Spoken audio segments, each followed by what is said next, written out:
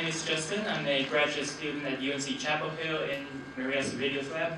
I'm here to talk about how assortative mating by an obliquely transmitted cultural trait can potentially reduce hybridization and increase genetic divergence. So this model I'm going to present is mainly motivated by the question of whether learned birdsong contribute to speciation. And we know that, at least that's what I've heard from the empiricists, is that in songbirds, most of the songs are learned obliquely, meaning they are learning from unrelated individual of the previous generation. So most of the time it's juveniles in the nest hearing the adult neighbor's song, and then they just learn that song. And then they can also, on top of just learning that song, they can also learn to prefer that song, so that later when they choose their mate, they may choose a mate that sing a song that they have heard, they listened to when they were little. So it's common in birds, but previous studies have shown that sexual selection does not affect the trait when it is obliquely transmitted, because regardless of mating success, an adult male can always teach his song to an unrelated individual in the next generation. So sexual selection, because it's mainly acting on males, it's not going to affect the frequency of that trait. But what is not known is whether genes that are associated with this cultural trait can be indirectly affected. So what I mean by that association is what's called gene-culture association, or phenotypic disequilibrium. It is completely analogous to linkage disequilibrium between genes, except that now one of the genetic locus is actually a cultural trait.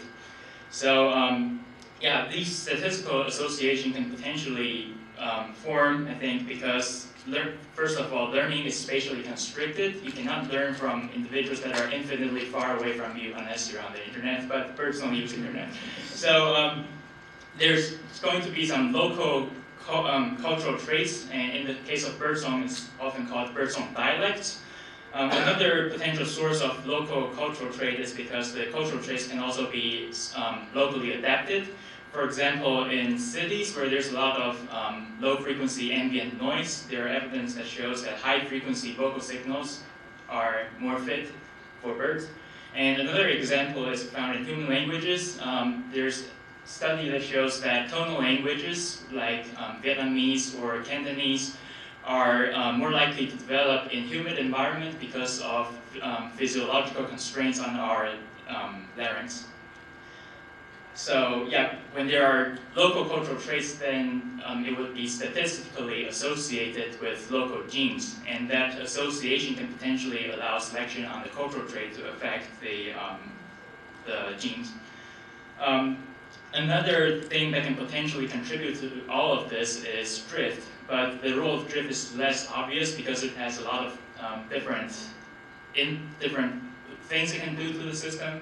For example, if there's some kind of allopatry, it can potentially increase divergence, but also it can potentially lead to the loss of polymorphism.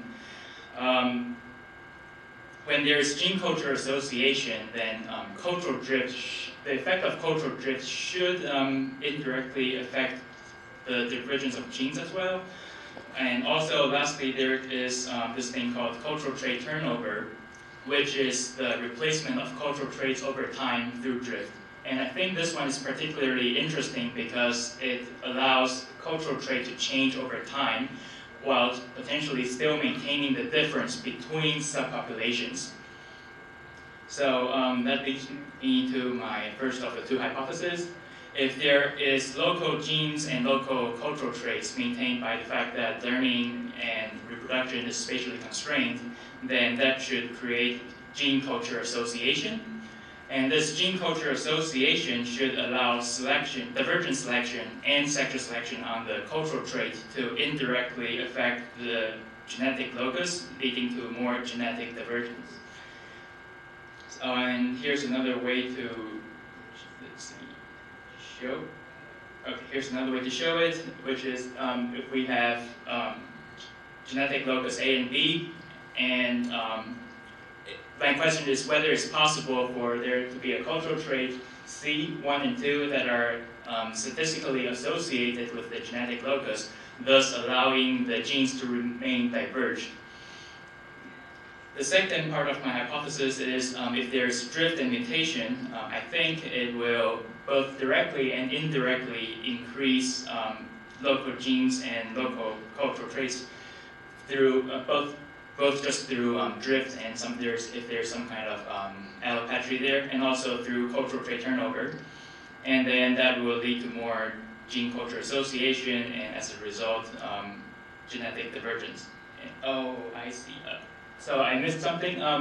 When you have increased genetic divergence, then of course it goes back up to mean there is more local genes. And even though sexual selection does not affect the cultural trait, but divergent selection can still affect it. So that should also lead to more local songs. So for the cultural trait turnover, I'm specifically looking at whether it is possible for a third cultural trait to come in, replace the original cultural trait in one of the patches, while still maintaining the gene-culture association. So to test those two hypotheses, I use a population genetic model. I start with 2 patches with some migration between them, and then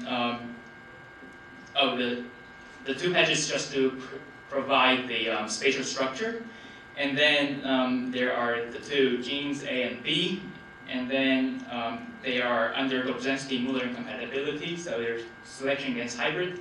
If this is all I have, then migrations just mix them, and then they're not going to remain diverged unless like selection against hybrids is infinitely strong, so that all of the migrants are killed instantly when they mate with the locals. And then the thing is, I have a cultural trait here. So the cultural trait is under divergent selection, and also it is the basis of assortative mating through phenotype matching, which I'll explain in a moment. And then there is also cultural mutation and random drift. And what I'm trying to figure out is whether divergent and sexual selection on the cultural trait will be passed on to the genes, thus allowing the genetic locus to remain diverged. So this is the life cycle. There are 3 stages that I would like to explain in a little more detail. One of them is viability selection. So as I just mentioned, the genes are under Dobzhansky-Muller incompatibility. So you can see in magenta, the 2 genotypes that represents hybrid have their viability reduced by SH. And then there is divergent selection on the cultural trait, C. So you can see cultural trait 1, 3, 5, etc. is adapted to patch 1, and then cultural traits 2, 4, 6, etc. are locally adapted to patch 2. The reason I have multiple cultural traits with the same viability is because I want to see whether it's possible for drift to allow one to replace another. Then this is sexual selection. I assume polygyny, so sexual selection is just acting on the males. And then mating is based on phenotype matching, so that females prefer males with whom they share the same trait by over other males by a factor of 1 plus alpha. So if alpha is 0, it's just random mating. If alpha is very high, then they just prefer to mate with individuals that females just prefer males that have the exact same cultural trait. And then this is oblique learning. So oblique learning is occurring only within individual patches, and that's how the cultural trait is transmitted. And then I also assume there is no bias. So regardless of the genotype, all individuals are just just learning whatever cultural trait that is present in that patch. And then the probability of learning a particular cultural trait is just the frequency of that cultural trait in that patch from the previous generation. So here's an example. If we had the frequency of juveniles with genotype big A, big B, and cultural trait 1 is just equal to the frequency of juveniles with genotype big A, big B multiplied by the frequency of cultural trait 1 in the adult population after accounting for cultural mutation. And the cultural mutation is basically when you learn something wrong or when you innovate, so you're not learning it exactly like it is taught to you, but you're changing something. So it's just like genetic mutation, but it's cultural. And this example is when there's only 2 cultural alleles, but if there are more cultural traits considered, you just extend that to include all of those mutations. And one important thing to note here is that oblique learning, because as I mentioned, there's no bias, so gene culture association within individual patches actually becomes 0 right after this oblique learning, because regardless of your genotype, you can learn any cultural trait you want. So there's no gene culture association. However, if you compare across the patches, because the cultural traits are different across patches and the genes are also different, so there is globally gene culture association. And so when migration occurs, then the migrants are likely to be different both in culture and genes, so that would allow gene culture association to exist within individual patches. So this is the simulation conditions. I start with all genes and traits diverged, so this is like a contact zone.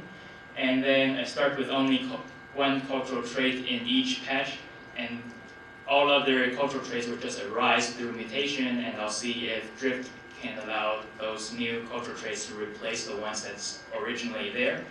And I run this for 5,000 generations. So in a moment, I'm going to show you a figure that shows support for the first hypothesis. So on the horizontal axis is the strength of assortative mating preference, alpha. On the vertical axis is genetic divergence as measured by linkage disequilibrium, and then there will be multiple lines representing different levels of divergent selection. And here's the figure. So if you compare between the lines, you'll see that stronger divergent selection leads to more genetic divergence. So again, remember, this is selection acting on the cultural trait, but it's leading to stronger genetic divergence. And then also at intermediate female preference strength, which based on previous study we know actually leads to the strongest sexual selection, you also have the strongest linkage disequilibrium. So for the second hypothesis is the effect of drift and mutation. And on the horizontal axis now, instead I have the measurement of the divergence of the cultural trait. So this is the figure.